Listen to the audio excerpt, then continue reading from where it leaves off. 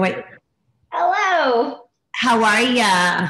Good. How are you? Good. Thanks for joining us. I just have to clean my glasses. Thank you so much. Hello. My daughter's there. She'll be in part 2. Yeah. Thank you for doing this. Oh my gosh, this is going to be so fun. I love this class. The Jewish Start class is so fun. And then there's chocolate chip. You guys picked, you did great choices. Yeah, I think it's going to be great. So everyone will, at this point, we never know who will come in on time. Mm-hmm. I'll introduce you. I have your bio, and then we'll be on from 6 to 6:30 and then reconvene at 8, right? Yeah, exactly. So that's perfect. And I guess before they come on at 8, you're going to have us all preheat our ovens then, correct? Usually I'll have you preheat your oven after we do the first challah. So they okay, so it's fine. Yeah. Okay, that's great. So is there anything, I gave everyone the ingredients. I already took mine out. And I think everyone's going to be fine. And it's, our community is all ages, because it's an adult program. So we're going to have some people probably that are younger in their, late teens. And there was a couple ladies that signed up. One of the ladies signed up yesterday is 89. Wow. So, yeah. All ages are fun. Yeah, it's all ages, and everyone was super excited, to do it. Do you know about how many people it will be, or not? It should be around 30. Okay, that's a great number. So if you're able just to ask them, I'll remind them too to put questions in the chat as we go. So that'll be helpful for me. That's right. Very little hard. We can see the chat too, so that'll be good. Yeah, that's good. And then I could ask you questions. But most of them, they're going to ask you probably the typical questions. What's the difference of the flours? Do you think it's a big deal if I use the regular egg versus the yolk? You know what I mean? That's actually how I start. Before we even start getting the dough, I talk about the yeast and the flour and all that stuff. So people know what's going on. So then if they have any questions at the end, they should be great. Will you check the hand cam? Sometimes it needs to be. So you guys do this together? Yes, I'm Danny. This is Danny. Yeah, we've been doing it's always better if I have a helper, because that way it is, I just go on autopilot, right? Whenever there's one person, they just sort of do it. When you have a second person, it's more fun, honestly. And then there's also, he'll come across questions that I might miss, and then he can help. It actually works out quite well. Right. I'm just sending, and then I've got these people that always say, can you send me the link again? Plucky sidekick. Yeah, you are my plucky sidekick. Or the strong silent type. No, they're more plucky. Okay. Danny, what do you do?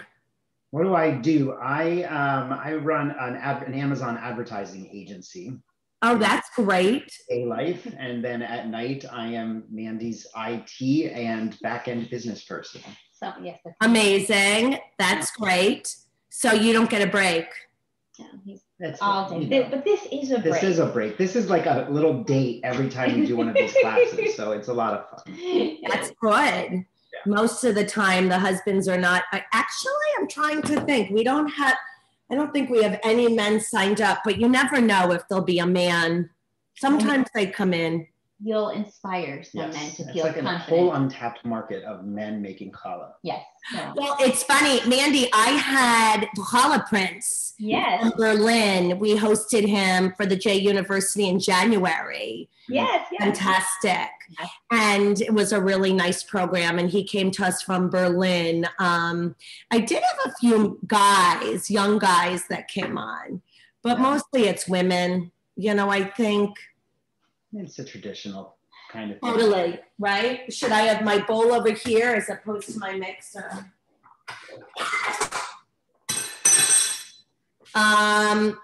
So you're doing by hand, or how are you doing? I'll do it by hand, but also talk about the mixer also. Okay, great. Or the bread machine, whatever one. It's all the same. Okay. This way they know all the varieties of ways to get their dough together. So okay. So should I start should I wait a minute to let people go ahead, we'll gather the rest of our stuff together and then we'll come back in a few minutes and you can. Yeah, you guys come back and then, like I said, I'll introduce you. And I think that's great. All right, awesome. We'll see you in a few minutes. All right, thank you. Okay.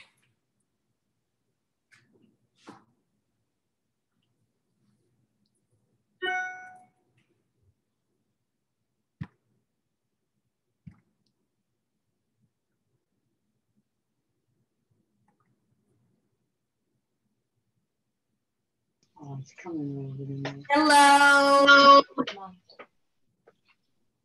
I don't see anybody, but I see I just see your names. I don't see your faces. I can't start I'd open the video. It doesn't allow me to. Really? You'll see faces soon. Hi. How are you, Bonnie? Well, I'm almost ready to show up. I know that feeling.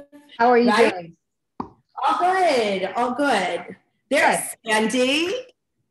Hi, Sandy. Hi, Sandy. She's connecting to audio. Hi, Stacy.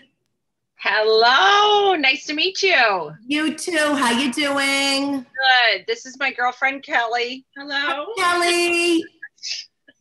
Are you guys doing it together? We are. Okay. So excellent. Kelly, so you're going to be back there with Kelly, or you're going to does Kelly have a glass of wine? It's a glass of bubbly. Is that all right? Are we allowed to drink bubbly during class? That's a recommendation. Exactly. Oh my gosh, that's great. I love it. That's great. Hi, Iris. You're muted. Hi. Hi, how's your back? Terrible this week. Iris, you can't catch a break. I'm hopeful though. Oh my gosh. All right. Good to see you. You too. Hi, Kim. Hi, Bonnie. Hi, Hello. Sandy. Bonnie, you're ready with lipstick and all. Oh, listen, lipstick, nail polish, you name it, but just a cup of coffee. I'm not indulging. Okay. Oh, you're not indulging. Stacy, yeah, they're drinking up there.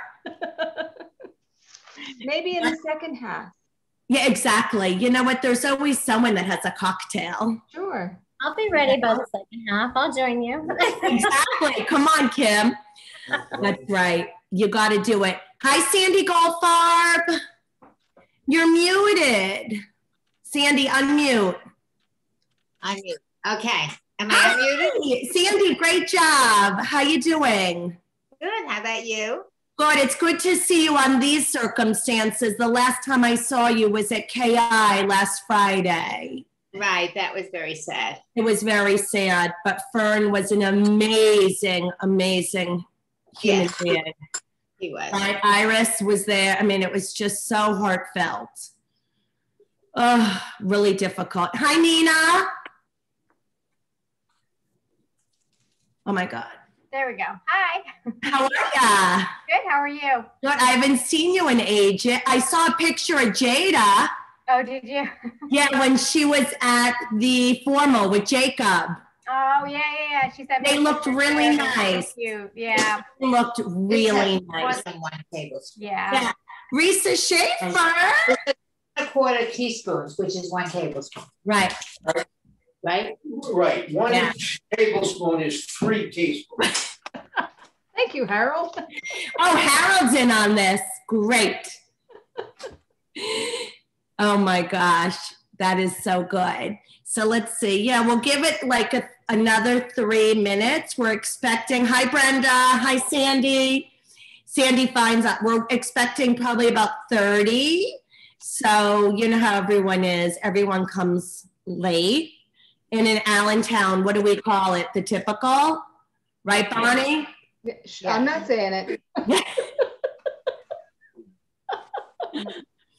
I mean, when you Guilty as charged.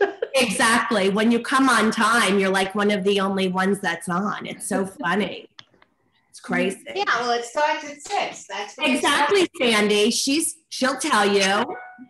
Right. There's my friend Risa Schaefer coming from Long Island. Hi, Reese. Hi. Our boys were on the phone forever this morning. Well, that's because they are taking a tough accounting class that they've got a midterm already for the summer session that just started like 20 minutes ago. Yep. And David had his shot yesterday, his second shot. Is not feeling well today. And I have a feeling Ethan called him to say, why weren't you in class? I got you. A professor. Yeah. Right. Okay. So Risa Schaefer and I met, oh my gosh, Reese, how old? The boys were 7 or 8 years old. Risa and I met, our boys have been going to summer camp together forever. And now they're in college together. So we became lifelong friends many, many years ago at Camp Equinox. Crazy. Yeah, crazy. At Camp Equinox. I went to Camp Blue Ridge, and as a child, and then I was a swimming counselor for a year. Yeah, Risa, Sandy went to Blue Ridge. Isn't that crazy? That's crazy. Oh my goodness. Oh, and my cousins all went to Equinox. Isn't that so funny? I remember Sandy told me that. Oh. Yeah, I'm amazed that the camp is still around. We are too. Yeah. With what they're charging. Yeah. Did you see what they're charging this year? Oh, you know. My daughter's going. Em's going, right? Oh my gosh. It's I think when we started, do you think it was 9.5? Is that right? Probably. Right? It was around there. It's like college. Keeps every year it goes up. When we went to college, I think when my sister went to college, it was $7,500.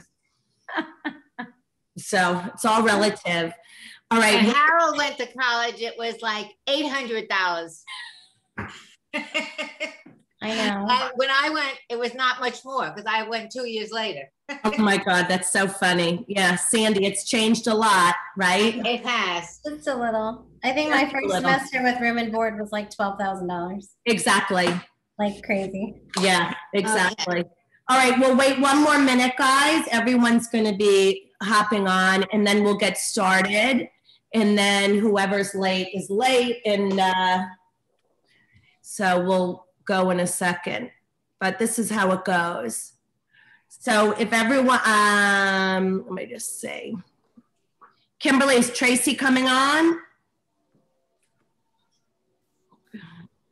She's stuck in traffic on 20. I don't know. Oh my God, it's okay. Where is she on traffic? Okay. Yeah, she just texted me because I asked her if she was coming on and she said she's stuck. Don't wait for her. Okay, don't worry.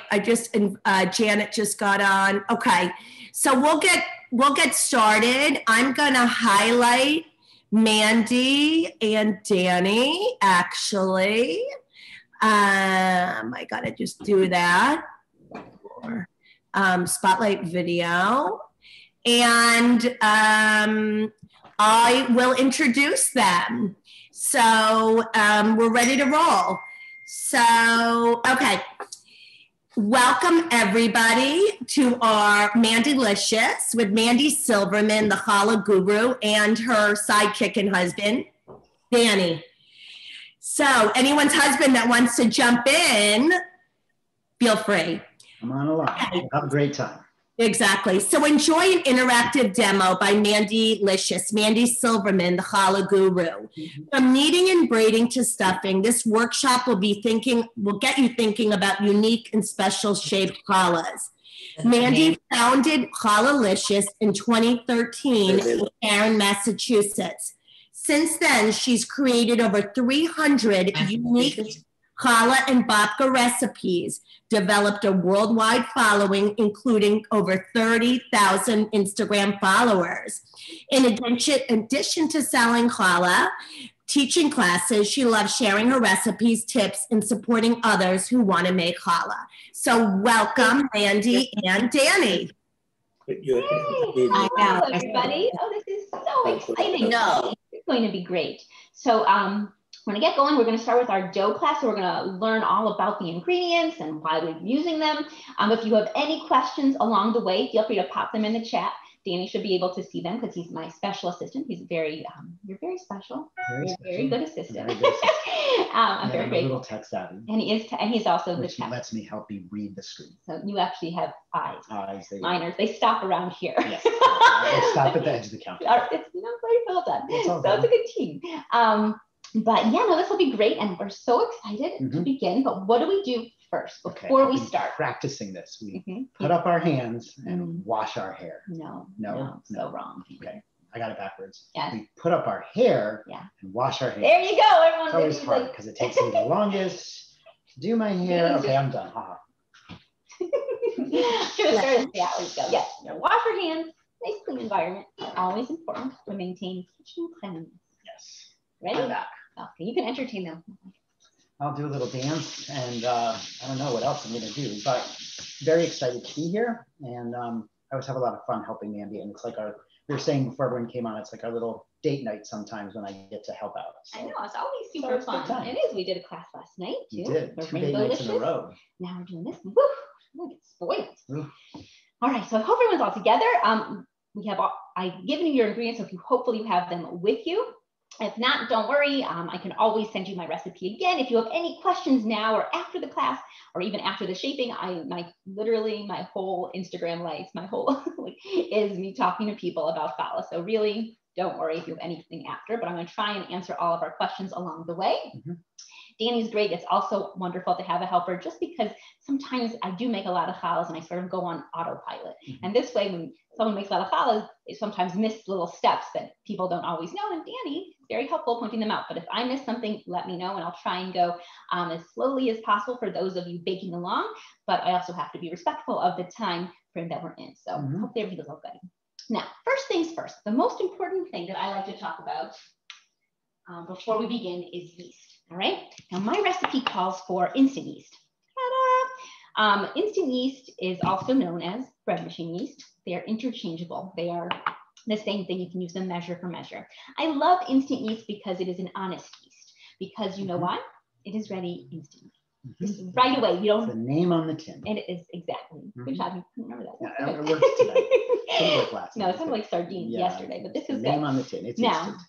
So hopefully if you look down at whatever yeast you have, it says instant or bread machine yeast. So that's great. Now I'm going to tell you about the other yeast that you might have or you might see at the grocery store the next time you're getting things. And I want you to understand what the yeasts do because that'll help with your future baking and with this one. And if we have to make any adjustments because you are using a different kind of yeast, I'll let you know that also so you can make them accordingly. All right. The most popular yeast that you see and the most that most people might have in their refrigerators or cabinets is active dry yeast. It's the most popular yeast, but it is also the biggest liar because it is not active. It is not you. If you put it in something, it's not going to work because it's sleeping. Maybe it's on vacation. Maybe it just ate too much. It's like he's a nap. Yes, it's the yeast we're all jealous of. It's the yeast we want to be, but no. So, but if you do have that, you have to activate it. To activate yeast, it means that you have to put the yeast in water that's 105 degrees. Now, 105 degrees, if you don't have a temperature taker, then if you want to put your hand under it, and if your hand feels warm, then you're good. But if it's too hot, you're like, that will kill your yeast because your yeast is also a fragile flour, like me. But yeah, so you don't want it to be too hot because it will kill it. And if it's too cold, it's not going to get out of bed. It's not going to start. So very picky. It is a very nothing close to active. No, and then you have to get it to be active. You have to wet it so it becomes active wet yeast. Not active and it's not dry. No, exactly. It's a big liar, but it's okay. It's a great yeast. So look down. If you have active dry, I'm going to teach you right now how to activate it so it can start to be activated and we can add it to our ingredients with the rest of us. All right. So this recipe calls for 1 1/3 cup of water. So I want you to add just 1 cup of water while the rest of us add 1 1/3 cup and take 1/3 cup of water and have it be that 105 degree temperature and fill it up and then use a tablespoon of active dry yeast and pour that into your warm water with a pinch of sugar. All right, and just let that sit. When it bubbles and froths, that means it's activated. That means you did a great job. It's all done. And then it's active wet yeast. And then it's active wet yeast. That just sounds awful. But this is only if you're active dry. Yes, this is only if your yeast is active dry. A lot of times that happens because people don't realize that there's a difference in the yeast, and there is in fact a difference. So I want to make sure you know. And also just so you know, those little packets of yeast, if that's what you're using, those are actually 2 1/4 teaspoons. And a tablespoon of yeast is 3 teaspoons. So you'll need to use 1 and a little bit of packet. All right.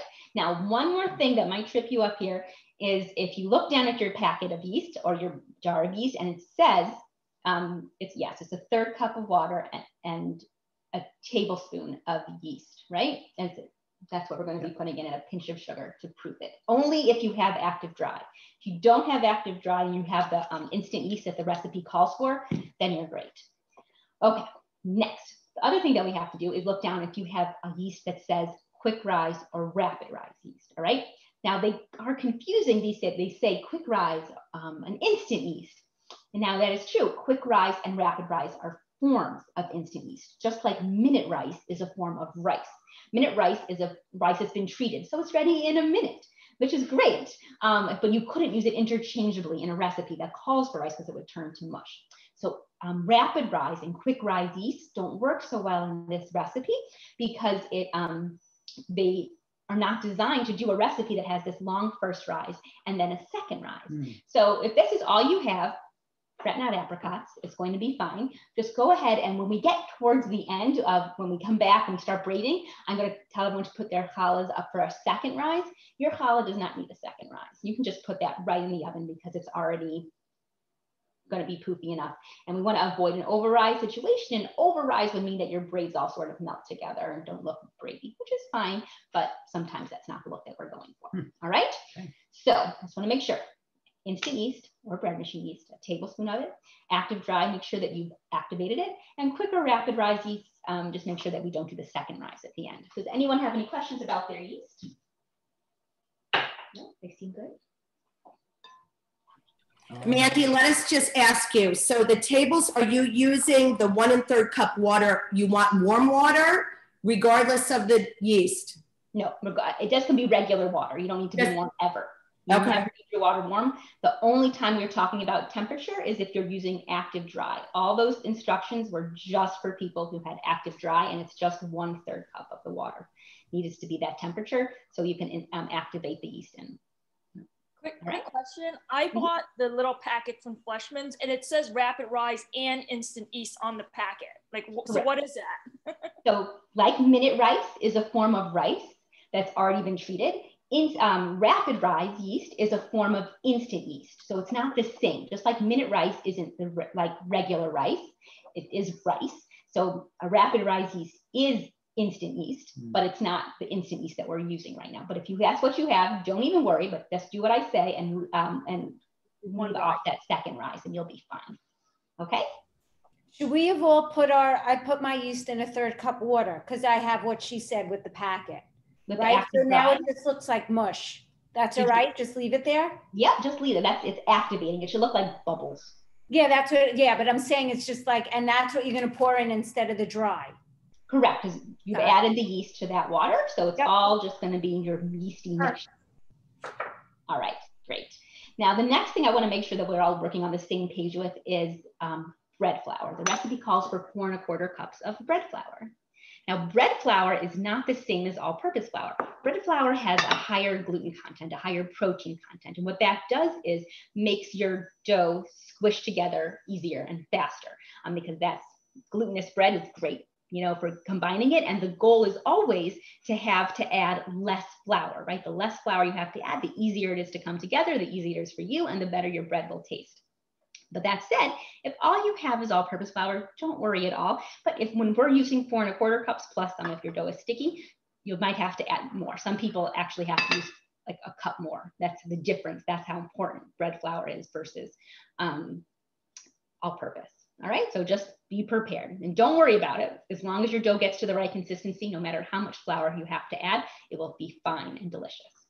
Okay, so for that, we're going to just start combining our ingredients. So Danny, we're going to go through them. Danny. hand cam. All right, so see, my nails are still pretty thin. I'm sorry, I should have painted mine. I really should have done it for you. All right, here we go. So this is 4 1/4 cups of bread flour. I'm going to stick that in. Now you can be using your bread machine for this, your KitchenAid. It's totally fine. They're all going to be doing the same sort of thing in the beginning. We're all going to be sort of looking at to create the ideal dough consistency. And it doesn't matter what you're making it in. You might have to alter like a little bit of more water or a little bit more flour as you go, regardless of what you make it in. Okay. Awesome.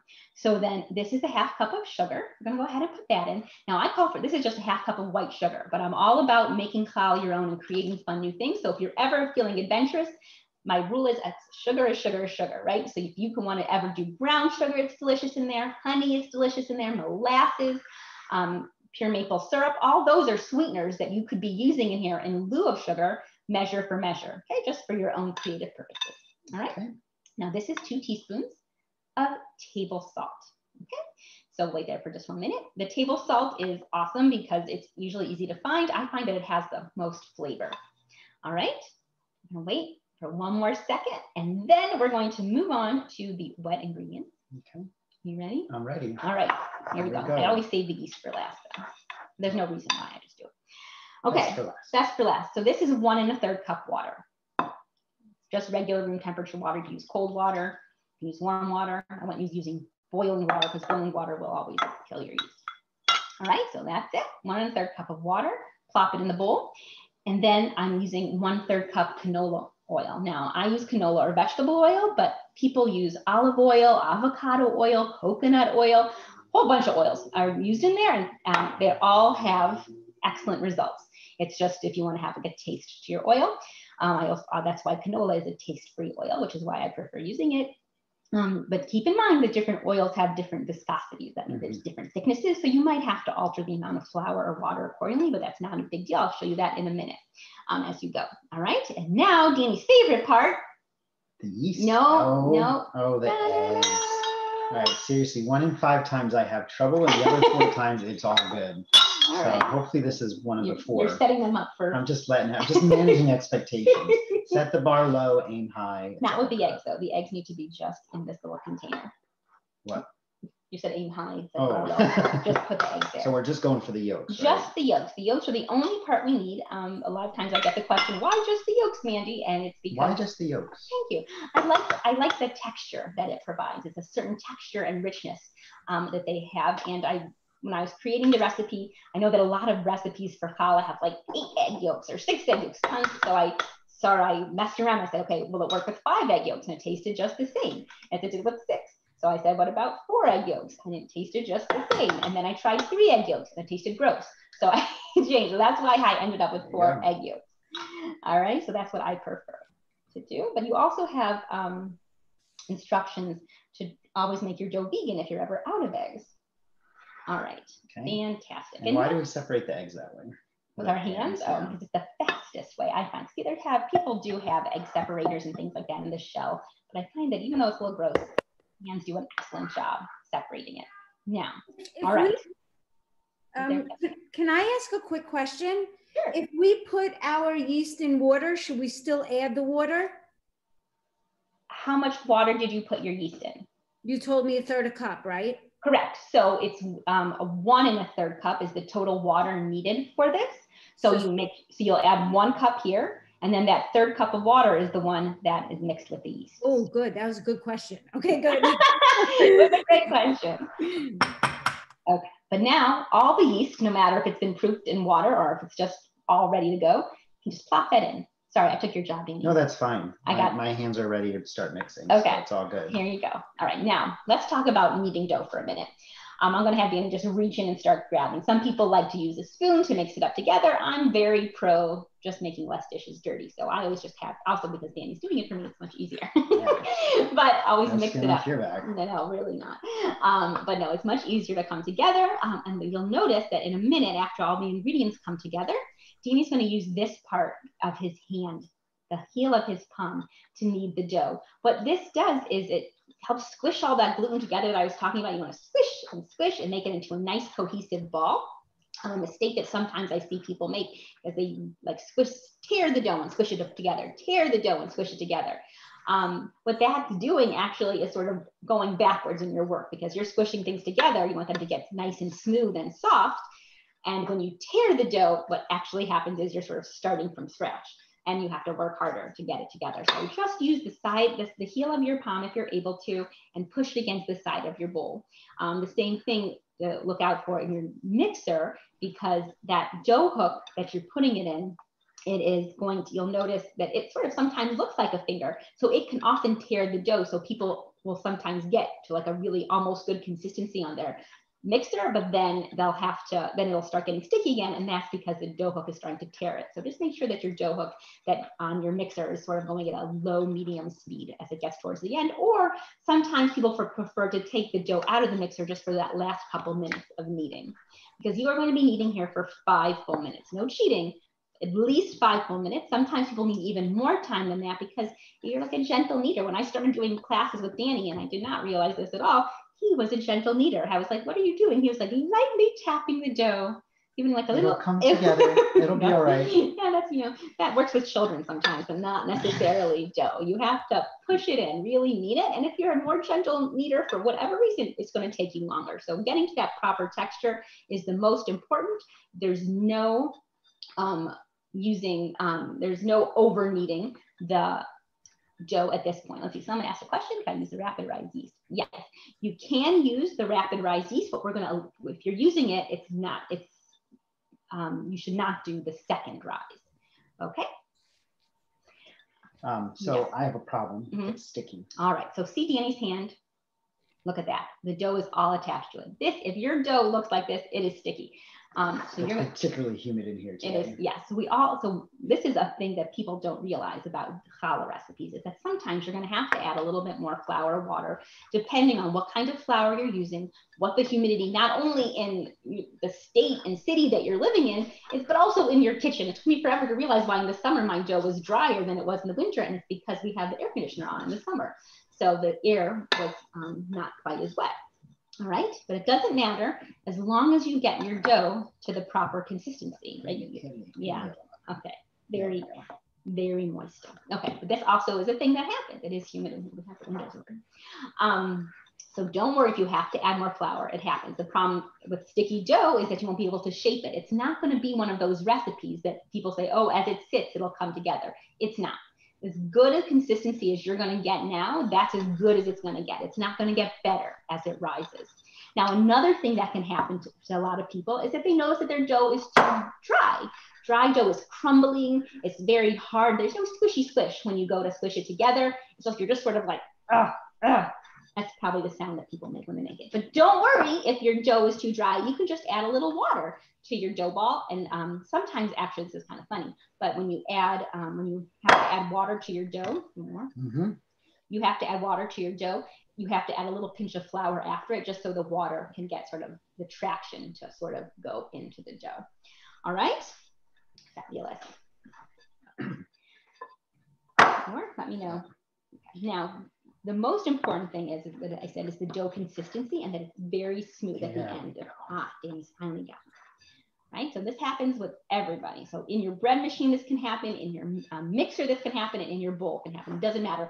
A misconception people have when using their bread machines is they assume that the bread machine will do it all for them, especially even on the dough setting, and that's not true, because you're going to be forming your dough. And like I said, the wet dough is not conducive to braiding.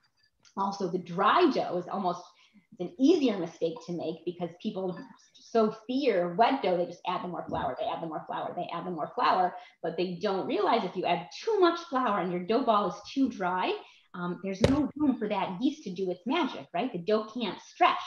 And if you ever have dough that tastes particularly floury, or it's just not pretty because it looks almost like cake, like it's like crap, like it's not quite right, that's almost always because either your dough was too dry or someone used active yeast without proofing it. I mean, so that because that they had no, or they used dead yeast, which is also a thing that sometimes people have, but hopefully not. It looks like we finally did it today. Yeah, we're there. We've reached. Now I just have to get it all together. It's very strong. It looks pretty close though. Yeah, I mean, you're actually really I probably could stop any second now. No. Mandy, did you get that question from Janet? About the instant yeast? Yeah. Yes, instant yeast is, it's bread, you can't use instant yeast that's rapid rise in the same fashion that you would use this. Okay. Instant yeast, if you don't see instant yeast, it's also bread machine yeast is also the same thing. But you can also, so bread machine yeast, one of those two you can usually find at your grocery stores, if not Amazon. But I recommend instant yeast is worth it. It's something amazing. But if you can't find it, I'd rather you use active dry yeast and activate it than continue to use rapid rise yeast, because rapid rise gives some people some little over rising issues on occasion. The dough is such a nice consistency. Oh, I'm so glad. Good and squishy.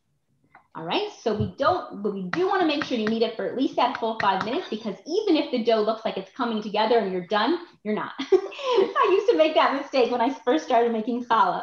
I was like, okay, the dough is all good. I don't need to add any more flour or water, so I'm done. But it was for babka. I was like, I couldn't understand why my mom's babka was so much better than mine. We literally used the same recipe standing next to each other, and hers would be amazing.